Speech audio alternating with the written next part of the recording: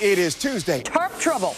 Our obligation is to ensure that the financial system is stable and able. Very hot seat. People are really on fire. Firestorm of new questions. This wasn't kind of a heated, soundbite-driven kind of hearing. Questions were more interesting than the answers. What's happened with the money? My man, Tony Harris. Wait, where did the money go? To be honest, I did not hear that question asked. And I practice law, and you've been in banking. I've never actually been in banking. A long time. Never, actually never. Investment banking, I meant. Never. All right, very well. I would never mistake you for an investment bank.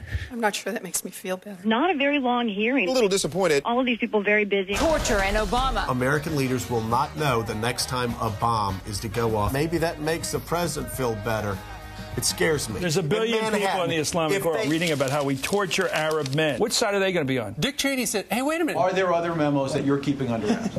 I don't know. For those who carried out operations, I do not think it's appropriate for them to be prosecuted. With respect to those who formulated legal decisions, more of a decision for the Attorney General. Leaving open the possibility. Is this an example of this White House giving in to pressure from the left? I doubt the president has been on MoveOn.org in the last 24 hours. CIA now on its heels. Will have a devastating effect. Morale has to be down. Made us less safe. The terrorists are still trying to get us. I do worry about this getting so politicized. Show a little class and shut up. This is a game.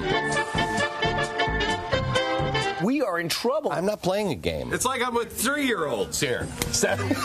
My country is not a game. One life to live. This is no dress rehearsal. This is the life. Nobody's right if everybody's wrong.